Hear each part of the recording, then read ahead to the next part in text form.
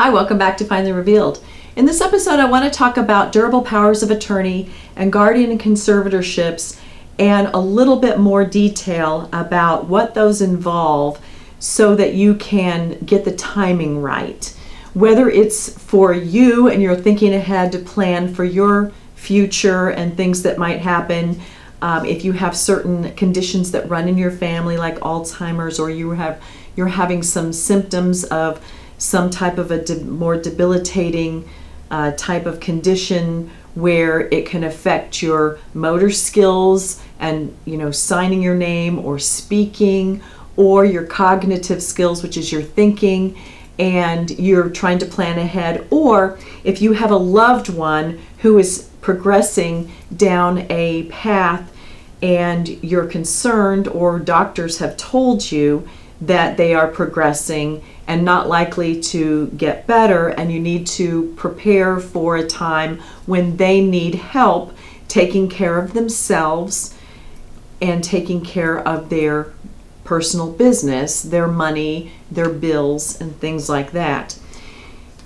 If a person becomes incapacitated and they need someone, they are unable to take care of their daily living situation, food, shelter, bathing, getting around, and they need assistance, then a court can be applied to by an appropriate person who has connections with the person who can provide the information to the court to provide for someone to be a guardian and or conservator for that person. A guardian takes care of the person, so they would be in charge of taking care of the person, making sure they're clothed and fed and housed, medical situations and like that. Conservator generally takes care of their finances, paying bills, dealing with contracts, dealing with their taxes and their bills and their money and things like that. Can be the same person sometimes it needs to be different. That is where someone has to go in and apply for that. It can be a family member, a close friend. There are different rules for that. If it's possible, it's better for that person, if they're able to do so, to designate and choose someone that they would like to help with those types of things if they continue to deteriorate and need that help. So these are conversations you need to have while they are still of sound mind, because the document that can help with this would be obviously their will for when they die, but while they're still alive, it would be a durable power of attorney.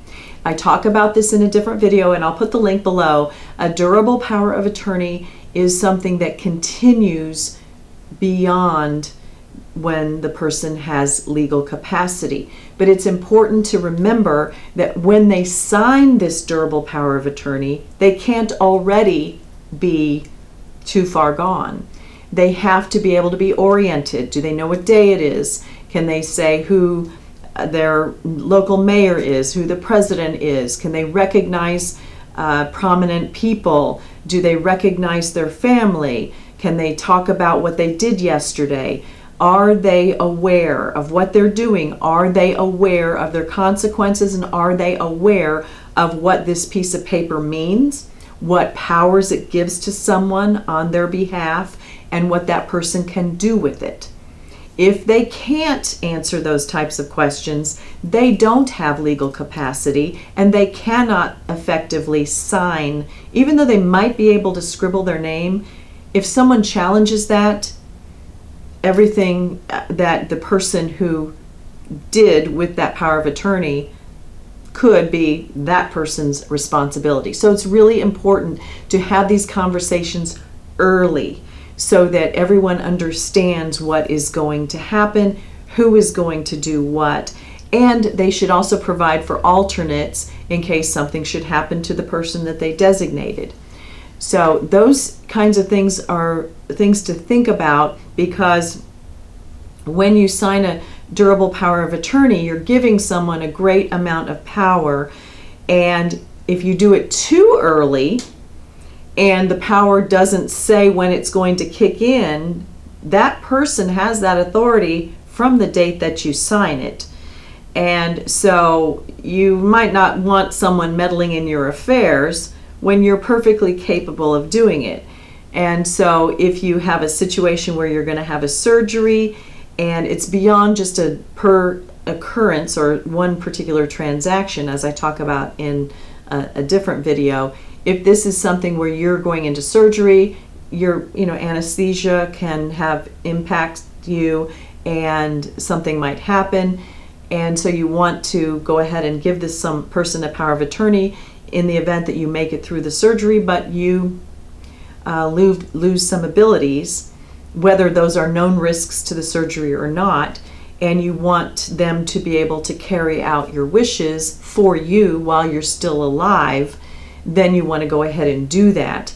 But if you are helping someone or helping yourself and it is a eventuality and it's likely and it's coming soon that you are going to be incapacitated or that other person is going to be incapacitated, get those papers signed, whether it's for you or for another person, while the person signing is still aware of everything that's going on and has the sound mind and capacity to do it. Because you can't run around and do it later, it won't hold up. And if you don't get a power of attorney, and they really need someone to help them with their day-to-day physical needs, their financial needs, and everything else, the only other recourse is going to be, as long as they're an adult. If they're a child and you're their guardian or adult parent, that's different. But if they're an adult, your spouse doesn't have automatic rights over you. Your parents don't have automatic rights over you. You are an adult person. If you don't give some other person the rights with a durable power of attorney and you are incapacitated or another person is, the only final recourse is to go to the court to have someone appointed. And that is at least that is a remedy, but it's not the best one. So I hope this was helpful to you. If it was, give me a thumbs up. Share it with someone who may need it. Leave any comments or questions below. Subscribe to see the other videos, and they're all arranged in a playlist. If you're new, welcome. We're happy to have you. And I'll see you next time. Thanks for watching.